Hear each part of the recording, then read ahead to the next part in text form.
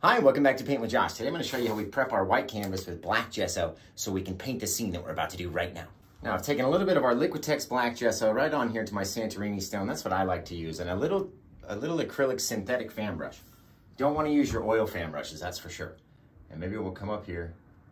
And this stuff is so different than oils. So just little teeny tiny flicks, right? Even less pressure, because if you push real hard, then you're going to have this real hard, real deep, dark, real untree looking little shadow, right? We're gonna come off this side, start pushing down, get less and less and less as we come up. And anything that we don't like, guess what we do? We put another tree in there, right? So you come back, you load it back up. Maybe another guy came down from up here. We just load it in, we start tapping up. And whatever you don't like about these guys, you can cover, right? You literally take it and cover over it with your sky color, right? You want these guys to blend in. That's why we don't really very much care what happens underneath, unless you want to show a little bit of distance behind there. And then you leave a few little things. Watch, I'm turning the brush like almost sideways and just tapping up to kind of fill them in, pop out a few little branches. Like I said, these are far away little trees. They're not the focal point, right? Just like that.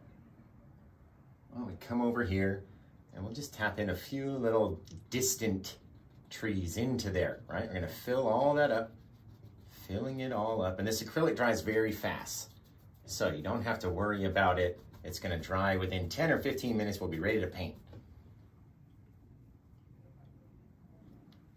I'm gonna put one more. Actually, let's dump a little bit of that off. We don't need too much paint on the brush. You come in here, very soft like that. Maybe we'll do this guy as a downward facer. We'll just start tapping in. We're gonna go back and forth, and whatever we allow to show, right? More pressure, adjust the angle of our brush. All depends. What do you want yours to look like? That's what I always say, right? If it doesn't look like mine, then change your brush angle so it does look more like you want it to look like, right? Every so often we pop a couple little things out there, leave little spaces inside. Maybe it grew down here. Take all this stuff, we'll just start to blend it out because we're gonna have a lot of room, a lot of dark area underneath here anyway. Now, just on this side, maybe we come back, a little guy down in there. Maybe we'll turn our brush over. Maybe he has a friend or two, I don't know.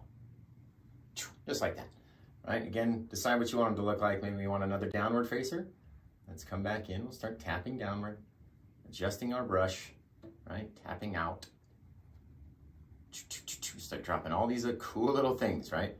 And wherever you leave any light area, when you go over it with your brush, it's going to show through that tree. So if you want your tree to be nice and thick and full, don't leave too much space, right? Come over here, maybe this guy's a little upward tapper. And we'll start slapping at it, maybe just doing the one side, right? Starting to run out of paint on the brush. So let's go back, just like this. Literally slapping, and whatever happens, happens. Make these cool little things, right? The faster you do it, the cooler little things happen. You pop out, you leave these neat little branches like that, right? And we come over here and we start tapping up, crisscrossing, and just slapping the lightest bit we could possibly get to touch, right? Maybe sometimes they don't even touch. And again, only really worried about what our left side of our tree looks like, not the side where our other trees are. Just what this left side looks like. How does that look as it's coming out? You know what I mean? And then we can go back in here, fill in all this extra space. You don't need all that stuff. You don't want it to show. Right? If we leave a little bit of space back behind here, it'll just add that little bit of extra distance. Maybe we had one little guy just in there like that. We're gonna come up, we're gonna tap.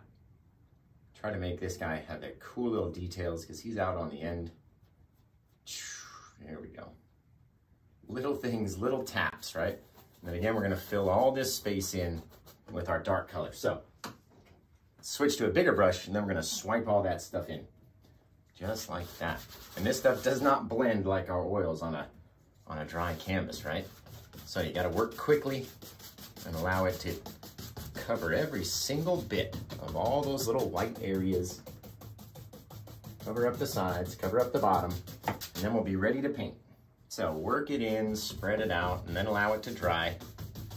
And then we'll be back in a few minutes go wash your brushes off. By the time you come back, this thing will probably be dry. You want it to be extremely dry. You do not want it to be wet at all. No wet areas allowed. It's got to be 100% dry before you do the next step that you're about to see, which is putting on our Bob Ross Liquid White and Liquid Clear, right? You don't want to put on too much, and you definitely don't want that oil paint to mix with this acrylic paint if it's wet. So make sure this is dry before you start the next step. Initially, we need to cover our canvas in Bob Ross Liquid White and also Bob Ross Liquid Clear, right? We use these a lot, especially when we're doing a split black and white canvas like this. So get your Bob Ross Liquid White, put it up in the top, and our Liquid Clear down in the bottom. Now the way we do that, we'll shake it up a little bit, just so a little bit gets stuck to the top of the lid, right? Don't need a whole lot, so I'm gonna twist the lid over. I'm gonna grab our 2-inch brush, brand new 2-inch brush, sent to us by Melanie, one of the fans from our Amazon wish list. Thank you so much, Melanie. Well, we did it on our own the other night. We had 96,000 people watch the show, so, you know, I'll just get used to doing it that way. It's all good. No mods needed. Oop, oh, my canvas about popped out of the whole easel right there. All right, gotta make sure it's nice and slick and wet. There we go. And that way, our thick oil paints are gonna blend across all of these little bits, but we're not gonna try to cover up too much of our dark tree paint, right? If we cover up too much of this dark tree, it's gonna add too much color on it. It's gonna make it go too far away. So just very lightly, and you can see just how much paint I'm actually trying to get on the canvas. The smallest little bit. If you have too much, it's going to hurt you.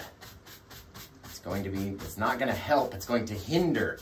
Right, look, even as we go over these trees with just such a small amount of pressure, look at that little bit of white that goes across, right? Maybe you have a few little sun rays shine through into your forest.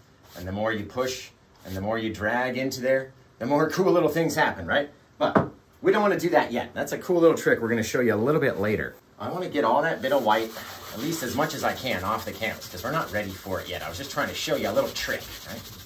A little trick. But the more white that we have on there, the more is going to spread around and turn our black kind of light gray, and that's not what we want. So we're going to take a 2-inch brush, brand new one, right? And some Liquid Clear. Shake this guy up. You just need a little bit. And I like to get it a lot of times from the lid of the jar.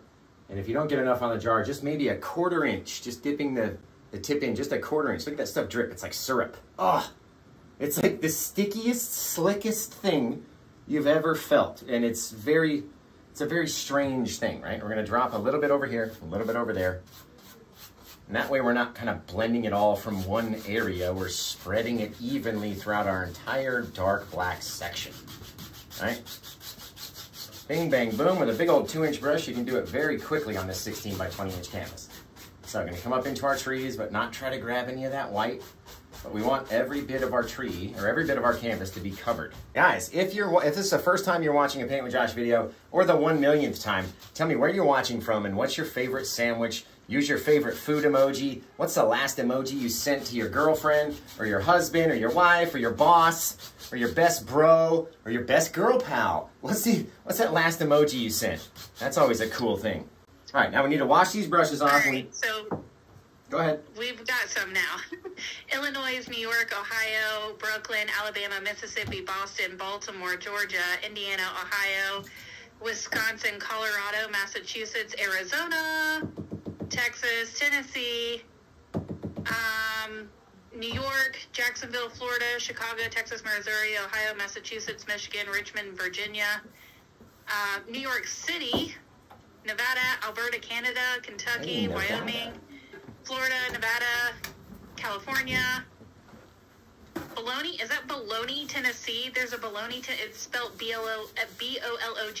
It's totally Bologna. Like Bologna. Dallas, Texas. Yeah, Bologna. Just real quick, we're going to take a paper towel and wipe that Indiana, whole clear area. South Dakota. You got all kinds of places on here. Excellent. Oh, Puerto Rico. Puerto Rico. There we go. All right, we're going to take our paper towel. We're going to wipe off all that clear paint.